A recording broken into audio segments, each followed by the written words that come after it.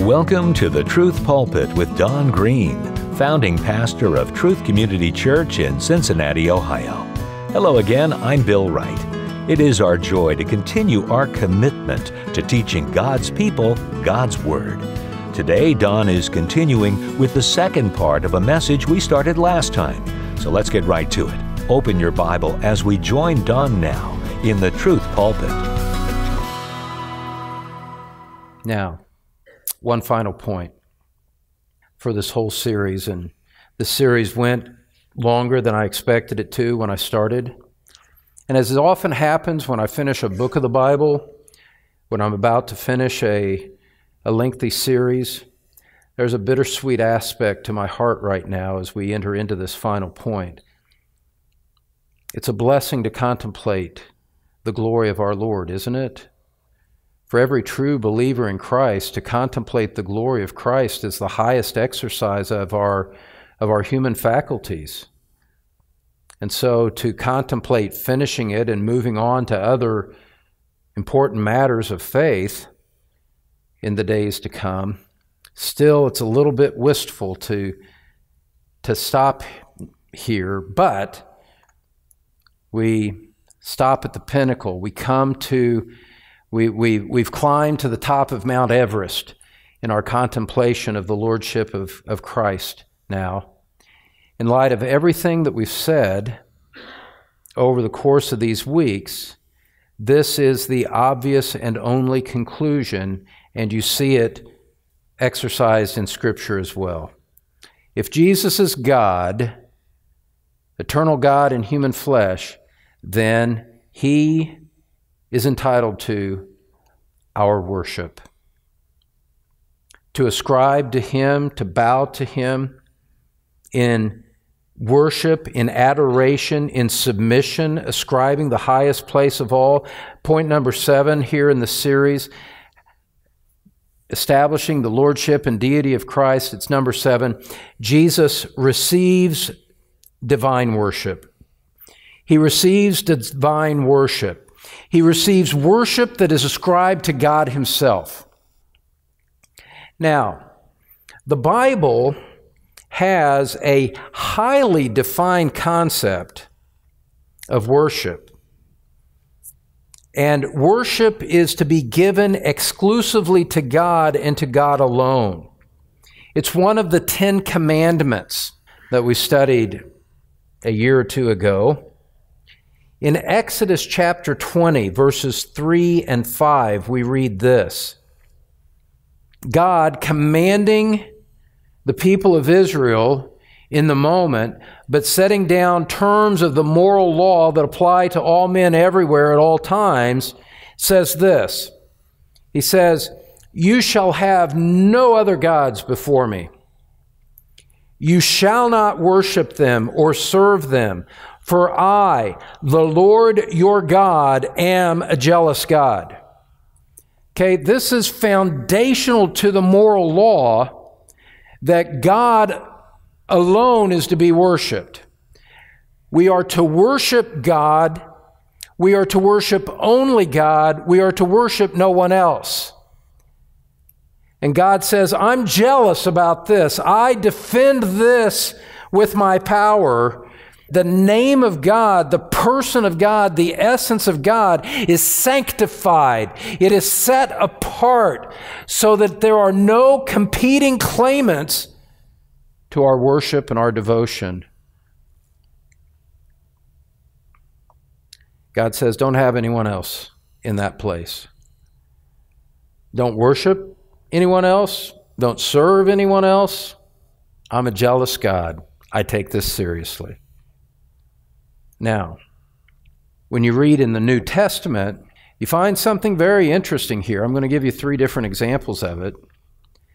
Whenever someone is wrongly ascribing worship to the wrong being, they are immediately rebuked and told, stop that. Do not do that. I want to take you to 3 passages, 2 in the book of Acts, 1 in the book of Revelation. Turn to Acts chapter 10 with me. Remember, our overarching point here is that Jesus receives divine worship. God says, don't worship anyone else but me. And in the New Testament, you see that wrong worship is immediately rebuked. Acts chapter 10, let's start in verse 24. You remember that Peter was sent to preach to a man named Cornelius. And it says in verse 24, on the following day they entered Caesarea. And Cornelius was expecting them and had called together his relatives and close friends. Verse 25, when Peter entered, Cornelius met him and fell down at his feet and worshiped him. He ascribed a glory to Peter. And what did Peter do? Verse 26, Peter lifted him up, saying, stand up, I too am a man. In other words, Peter says, don't do that. I am not an object of worship. I'm a man just like you. I'll fulfill what the Lord sent me here to do, but you are not to worship me. That is a wrong ascription of worship. Peter stopped him in his tracks as soon as it began to happen. Look at Acts chapter 14. It happened to Peter, it happened to Paul. You could say the two leading apostles in the book of Acts. And let's start in verse 8 just to set the full context so you can see where people would go astray here. Verse 8, Acts chapter 14. Now at Lystra there was a man sitting who could not use his feet. He was crippled from birth and had never walked. He listened to Paul speaking, and Paul, looking intently at him and seeing that he had faith to be made well, said in a loud voice, stand upright on your feet. And he sprang up and began walking. And when the crowd saw what Paul had done, they lifted up their voices, saying in Lycaonian, the gods have come down to us in the likeness of men. They were ascribing deity to Paul because of the miracle that they had just witnessed. Verse 12, Barnabas they called Zeus, and Paul Hermes because he was the chief speaker. And the priest of Zeus, whose temple was at the entrance to the city, brought oxen and garlands to the gates and wanted to offer sacrifice with the crowds. But when the apostles, Barnabas and Paul, heard of it, they tore their garments and rushed out into the crowd, crying out, men, why are you doing these things? We also are men of like nature with you. And we bring you good news that you should turn from these vain things to a living God who made the heaven and the earth and the sea and all that is in them. Stop this worship. It's misdirected. Don't do this. Don't engage in false worship. We're men just like you. They refused for the worship to take place. The Apostle John in Revelation 22, same thing. Revelation 22. Here, John is the one offering the misdirected worship.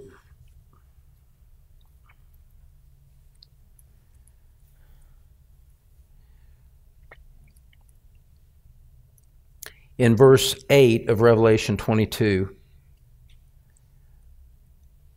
the apostle, at the conclusion of all of his revelation and visions and the record of it all, says in verse 8, I, John, am the one who heard and saw these things. And when I heard and saw them, I fell down to worship at the feet of the angel who showed them to me. He was in the presence of a supernatural being. And he fell down to worship an angel. But the angel said to him, verse 9, "You must not do that. I am a fellow servant with you and your brothers, the prophets, and those who keep the words of this book. Don't worship me. Yes, I'm an angel. We're of a different order, but we're just servants of the living God together.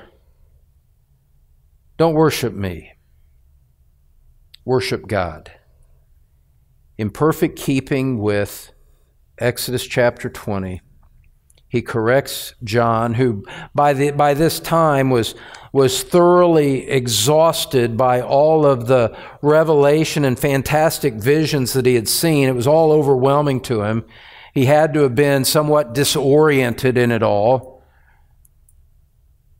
The angel says, "Stand up. Don't worship me. We worship God alone." And so we see again and again and again, wrong worship is immediately rebuked, immediately corrected, and those who are on the receiving end of it are appalled at the thought and stop it in its tracks. This is what happens when wrong worship takes place. It's immediately rebuked. Now, beloved, that leads us naturally into this kind of concluding question for our time together in this study. What happens when worship is directed to Jesus? When men worship Jesus, how does Jesus respond? Well, he accepts the worship. He accepts the worship, and the Bible affirms it as being a proper response to the person of Christ. The same Bible that says, "You shall have no other gods before me, you shall not worship them or serve them," the same Bible that says that describes worship being directed to Jesus and doesn't correct it. Indeed, it affirms it. That could only be right, that could only be proper if Jesus Christ is God himself. After the resurrection of Christ, the disciples worshiped him. Look at Matthew 28. Matthew 28.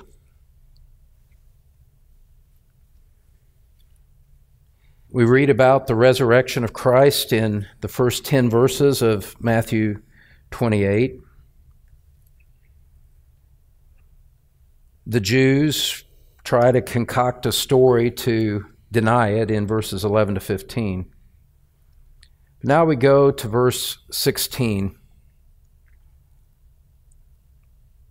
in Matthew 28, and we read this. "Now the 11 disciples went to Galilee, to the mountain to which Jesus had directed them. And when they saw him, they worshiped him. But some doubted." What's Jesus' response to that? Does he rebuke them like Peter did? Like Paul did? Like the angel did? Nothing of the sort, beloved. If ever there was a time for Jesus to rebuke his disciples, it would certainly be when they worshiped him, if he was not God in human flesh. If he's God in human flesh, then their worship is perfectly correct and proper. Jesus responds to the worship and says to them, "All authority in heaven and on earth has been given to me." Yes, you worship me correctly. I have all authority. And based on my authority, verse 19, "Go therefore and make disciples of all nations, baptizing them in the name," singular name, one name of God, "in the name of the Father and of the Son and of the Holy Spirit, Father, Son, and Holy Spirit, three persons, three conscious persons, all sharing in the single name, the single essence, the single glory of God. Teaching them to observe, verse 20, all that I have commanded you, and behold, I am with you always to the end of the age. They worshiped him, and he expanded on the propriety of their worship. He didn't rebuke them. Look at Luke chapter 24. Again, after the resurrection, Luke 24.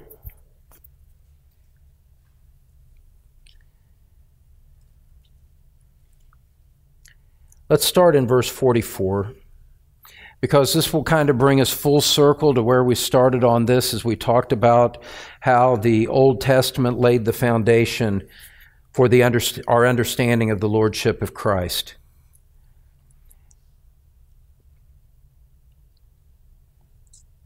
Then he said to them, then Christ said to his disciples, "These are my words that I spoke to you while I was still with you, that everything written about me in the law of Moses and the prophets and the Psalms must be fulfilled." Now watch what happens here in verse 45. Then he opened their minds to understand the Scriptures. He supernaturally illumined their minds to grasp the meaning of the Scriptures to which he had just been referring. So there was this is so important. He opened their minds. What happened next is the question. When God opens someone's mind to the truth of Scripture, what do they do? Verse 46, he said to them, "Thus it is written that the Christ should suffer and on the third day rise from the dead, and that repentance and forgiveness of sins should be proclaimed in his name to all nations, beginning from Jerusalem. You are witnesses of these things, and behold, I am sending the promise of my Father upon you, but stay in the city until you are clothed with power from on high." He opened their minds. He reiterated the gospel to them that the Christ would suffer and be raised on the third day. And in response to that sacrificial penal atonement that he accomplished for his people at the cross, you would go out and preach repentance and forgiveness of sins to all the nations. This is a colossal moment in redemptive history. Christ is risen from the dead. His disciples are in front of them. He supernaturally opens their minds and places in them, so to speak, the fullness and a summary of the very gospel itself. And with that fullness of mind, he says, you go out into all of the nations, starting right here in Jerusalem. This is utterly colossal. This is cosmic in its significance. Your witnesses that I've just supernaturally equipped, go out and do it now.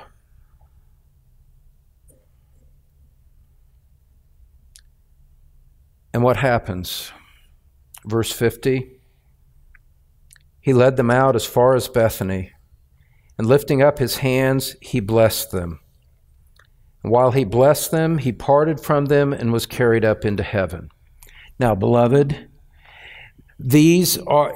what comes next comes from those whose minds had been opened to understand the Scripture. Christ had deposited understanding in their minds and told them, you are witnesses to go out into all of the nations and to proclaim this eternal gospel.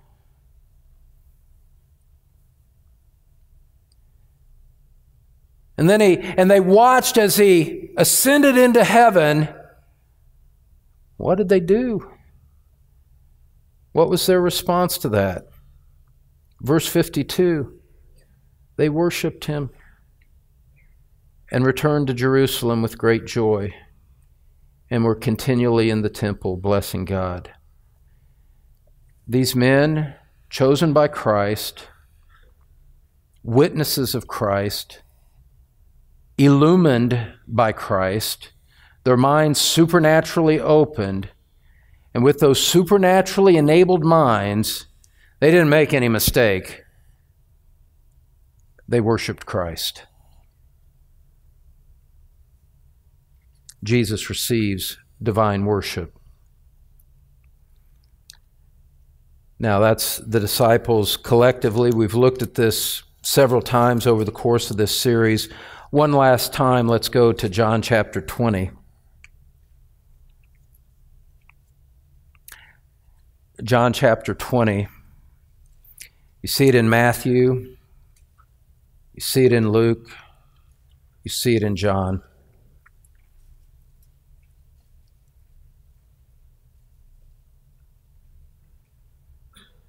Verse 24, I won't apologize for reading this yet again, because we have here illustrated in the life of Thomas what saving faith looks like. Could we ever talk about the elements of saving faith too much? Could we ever talk about the glory of Christ too much? Could we ever talk about the appropriate response of worship to him too much? John 20, verse 24. Thomas, one of the 12, called the twin, was not with them when Jesus came. So the other disciples told him, "We have seen the Lord." But he said to them, "Unless I see in his hands the mark of the nails, and place my finger into the mark of the nails, and place my hand into his side, I will never believe." 8 days later, his disciples were inside again, and Thomas was with them. Although the doors were locked, Jesus came and stood among them and said, "Peace be with you." Then he said to Thomas, "Put your finger here and see my hands. Put out your hand and place it in my side. Do not disbelieve, but believe." Christ presented himself to Thomas in his resurrection. He said, "Thomas, I'm right here for your personal verification." And he commands him, do not disbelieve, but believe. Believe in the Lord Jesus, and you shall be saved, Acts 4:12 says. Actually, Acts 16:31. And what does Thomas do in response to a direct command from Christ, who is in his immediate presence and who is obviously leading him out of unbelief into belief? How does Thomas respond? Verse 28, Thomas answered him, "My Lord and my God." He worshiped him. He places Christ in the throne of his heart and bows down and worships him.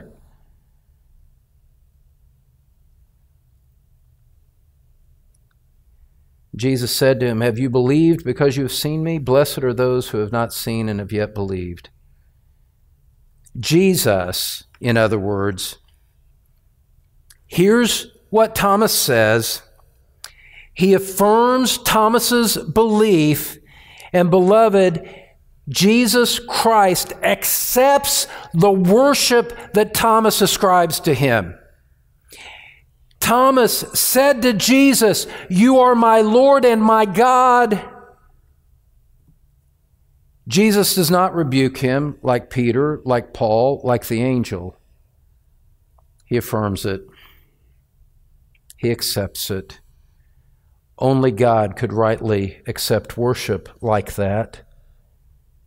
How can Jesus do that? He's eternal God in human flesh. Beloved, what we've seen over the course of these weeks, we've seen not simply that Jesus is Lord, but we've seen such an extensive statement from Scripture of the grounds by which we make that confession. You need to know these things for yourself. You need to be able to rehearse these things in your mind for yourself. You need a faith that is grounded not in emotion. You need a faith that is grounded not in some kind of silly experience. You need a faith that is not grounded simply in what your parents taught you or teach you. You need a faith that is grounded in Scripture itself and the abundance of testimony that Scripture makes to these things. Beloved, because when Scripture speaks to us in these things, something is happening. The Spirit of God is doing something in our hearts. It is imparting true faith to us. It is revealing, the Spirit of God is revealing Christ to us and calling us to believe in Him in a saving, submissive way that yields ourselves entirely to Him in a wholehearted response of lifetime worship, because that's what you do in the presence of eternal God in human flesh. Romans 10:17 says, faith comes from hearing, and hearing through the word of Christ. If you confess with your mouth that Jesus is Lord and believe in your heart that God raised Him from the dead, you will be saved. Only God can save. Only one with the attributes and power and authority and essence of God can save a sinner who's rebelled against God Himself. And Scripture calls on us to believe Jesus is Lord. Believe in your heart that God raised Him from the dead. And the promise of Scripture is, you respond to Christ like that, you will be saved. Beloved, do you believe? Have you called on Christ like that for your own salvation from sin? May the Spirit of God help you to precisely that point. Let's pray together. Lord, we bow before you. With Thomas we say, my Lord and my God. Others can deny your deity, Father, if they must. Lord Jesus, others can deny that you are one with the Father, if they must. We stand apart from them. We separate ourselves from them. We will not go with the idolatrous crowd. Your Spirit has led us to the truth that you are eternal God in human flesh. We bow in worship. We pray that you might open the eyes of the hearts of those who, like Thomas, have not yet believed. Father, lead them and command them through your word. Stop disbelieving. Stop your unrepentant ways. Oh, Spirit of God, work in their hearts and call them with an internal, irresistible call that says, now it is time for you to believe, and draw them to the Son whom you glorify. Father, continue to lead us and continue to build in us a Christian mind. There is a God. Scripture is true. And Jesus is Lord. May those unshakable, foundational truths set the course and trajectory for the remainder of our lives under the influence of your Holy Spirit, we pray. In Jesus' name, amen. That's Don Green here on the Truth Pulpit. And here's Don again with some closing thoughts. Well, thank you, Bill. And my friend, I want to let you know of a special ministry that we have at thetruthpulpit.com that's very near to my heart. We have a ministry to those who are in prison. And in the nature of life, sometimes we have loved ones that go astray and find themselves behind bars and spending significant time in incarceration. Well, we have a ministry to them. We send them transcripts of messages that I've preached from the pulpit of Truth Community Church. We do it on a weekly basis. They get mail every week. If you have a loved one in prison that you would like to have us reach out to in that way, do me a favor. Go to our website, thetruthpulpit.com. That's thetruthpulpit.com. Click on the link that says About, and you'll see a drop-down menu that will take you to our prison ministry. You can fill out the form, and we'll be happy to respond and join in with you in ministering to that one who is outside the normal course of society. So that's thetruthpulpit.com, the About link for our prison ministry. That will do it for today. We'll see you next time on The Truth Pulpit.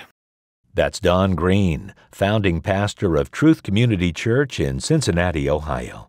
Thank you so much for listening to The Truth Pulpit. Join us next time for more as we continue teaching God's people God's Word.